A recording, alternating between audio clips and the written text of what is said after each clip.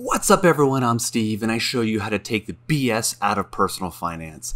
Did you just come into some money recently? Are you swimming in cash? Did you just get this major money windfall? It could have been from an inheritance, or maybe you got a bonus at work, or maybe you won the lottery or something. Whatever it is, you just came into a lot of money. In this video, I'm going to give you the top 5 ways to use that money smart and effectively. You ready? Let's go. And by the way, these are in order of importance. And stay tuned for the very last one, because even though that's the number 5 in importance, you're probably going to like that one the best. But let's start with number 1. Start or top off your emergency fund or your rainy day fund. If you do not know what a rainy day fund is or an emergency fund, I talk about that up here. Click over and take a look. It is money that you use when you have an unexpected expense. Something happened.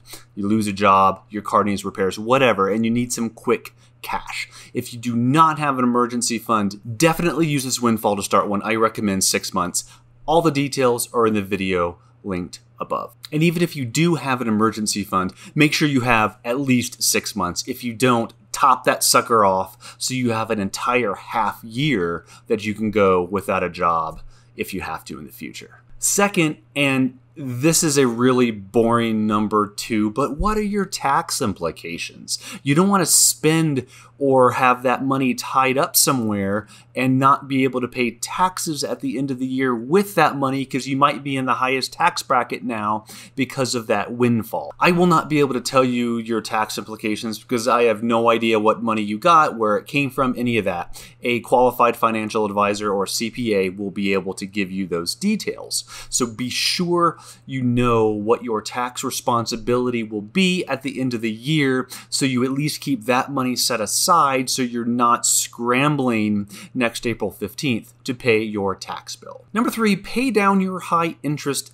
debts. And this is the debt avalanche payoff method. I talk more about that in this video here. It's where we prioritize high interest debts and pay those off first and then progressively go down the line. But the high interest debts are the debts that we're going to pay the most money on. So with this windfall, really consider chipping away at some of those debts, or if it's a big enough windfall, pay off a couple of those debts, especially the ones with the highest interest rate, so you're not paying so much interest and you will save money in the long run by doing that. And number 4, invest in appreciating assets. Now, these are assets that we hope will increase in value, like stocks or mutual funds or businesses. If you don't have a brokerage account, consider opening one of those for post-tax investments. Companies like Fidelity and Vanguard have brokerage account services that you can take a look at. But appreciating assets are what will build wealth over time. And by the way, you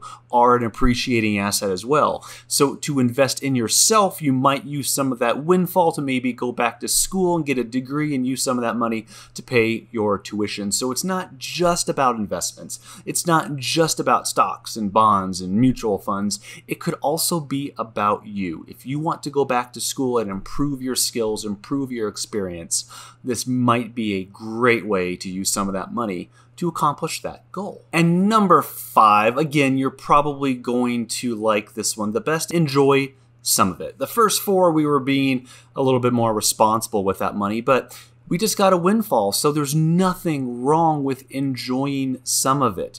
But as long as it's some of it and not all of it or the majority of it, it's okay to do some of those things, whether that's going out for a nice dinner or taking an expensive vacation.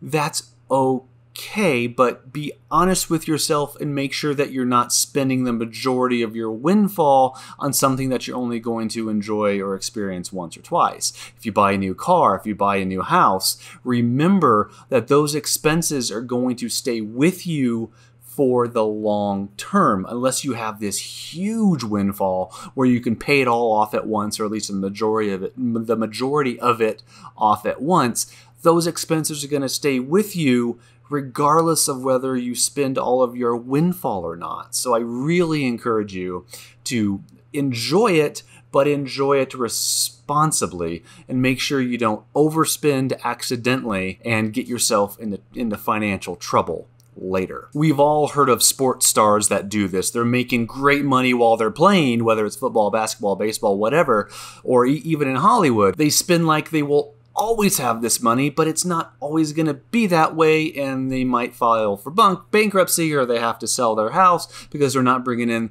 that much money anymore. So really focus on being honest with yourself and enjoying that windfall responsibly, but still enjoy it. There's nothing wrong with that. And that's it. Thank you for watching. Comment below if you had a windfall. Let me know what you used it for. Subscribe if you're not already. Like this video if you liked it. If you found some value in it and you think someone else might find some value in it, share it with them. And last but not least, congratulations on that windfall. Enjoy it. Cheers, and see you next time. Peace.